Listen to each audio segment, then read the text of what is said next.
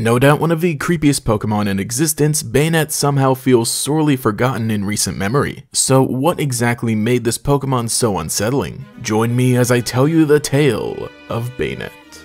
So Banette, a pure ghost-type Pokemon introduced in Generation 3. This was meant to be a counterpart to Dusclops, even though their paths would later diverge. Banette is a creepy little living toy Pokemon that has exactly the appearance it needs to be unsettling. Sure, it still sorta looks like a Pokemon, but things like the zipper mouth and drooping head tail give it the feeling of something not completely natural. Then what is this thing? Well, surprise surprise, this little guy has its very own creepy Pokédex entry.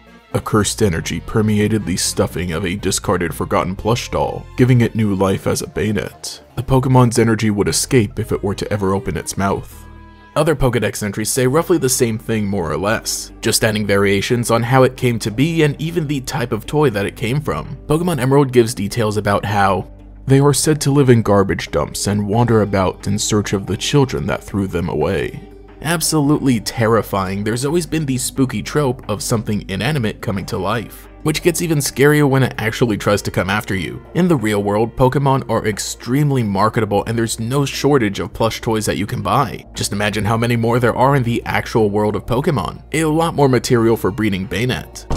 But speaking of breeding, that does bring up an interesting dilemma. There are a handful of Pokemon that are said to just pop into existence, and that becomes confusing, especially when they're the second stage of an evolution line. And so is the case with Banette, as it evolves from Shuppet. What's the deal here? Well, Shuppet is of course also a ghost-type Pokemon that has its own very creepy Pokédex entry. Shuppet grows by feeding on dark emotions such as vengefulness and envy in the hearts of people. It roams through cities in search of grudges that taint people. Okay, there's a connection right there. They both have something to do with strong negative emotions. While tossing the idea around in my head, I thought of an explanation. As Shuppet are roaming about looking for their favorite emotional meal, perhaps they stumble upon a broken toy that was thrown out, which is just flowing with feelings of hatred. So Shuppet decides to fuse with the old toy, thus allowing it to evolve. Now comprised of immense ghostly energy, it lives the rest of its life, causing terror. A little clunky, but that's just about the best I've got. Like I mentioned with every other ghost Pokemon, the Pokédex entries are meant to be fun, scary stories that have no bearing on the gameplay in the video games. But I would say that's the most likely with something as out there as Banette's origin, largely because Banette doesn't have a definitive inspiration aside from general horror tropes. I have seen some people say that Banette could be based off of a yokai, as many other Pokemon are, particularly the Tsukumogami type, which are inanimate objects that come to life after having existed for 100 years. But these are stated to be harmless yokai, unlike Banette, which is clearly driven by revenge. And on top of that, the toy that Banette is said to have come from is likely much younger than 100 years. Though we can really see Banette go all out with its Mega Evolution, which just unleashes whatever weird energy it has. Apparently, it even has the highest physical attack of any ghost Pokemon. But because Megas later got Pokédex entries as well, we find out that its cursed energy is so immense that it can't help but curse its own trainer. Yet another dangerous Pokemon to simply own. Mega Banette was a favorite of mine that I played around with in Generation 6.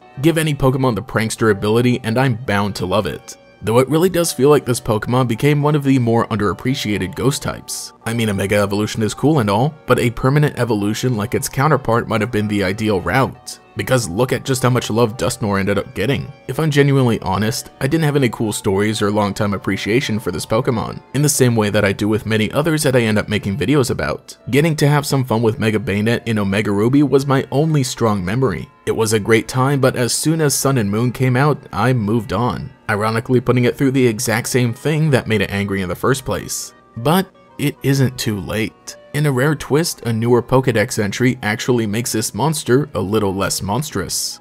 Some say that treating it well will satisfy it, and it will once more become a stuffed toy.